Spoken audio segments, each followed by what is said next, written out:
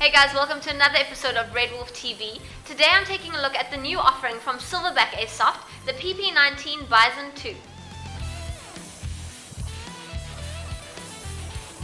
So this SilverBack PP19 is made entirely of metal with the exception of the magazine, which is made of plastic and has 160 rounds. The weight is at 3 kilograms or 6.5 pounds.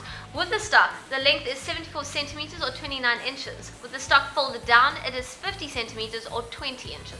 It has an adjustable iron sight, a cocking handle that doesn't go all the way back, but is obviously for show being an AAG, a magazine release just to the front of the trigger, a pistol grip that is pretty standard and comfortable to hold.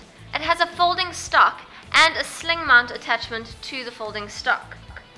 The fire selector, semi, full auto, and safe. It also has a side mount for any kind of rail attachment of your preference. To attach the battery, you need to remove the upper receiver by clicking on the lever over here.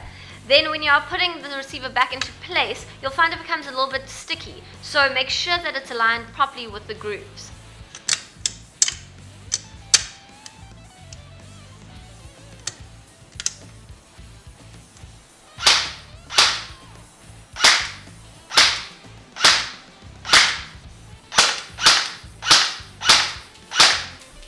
Now full auto.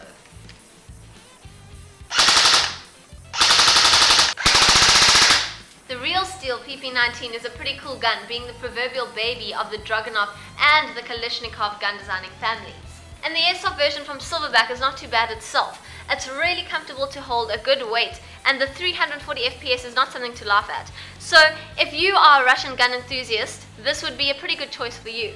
For this cool product and others, go to our website at www.redwolfairsoft.com. There's plenty more where that came from, so don't miss out on other episodes of RedWolf TV.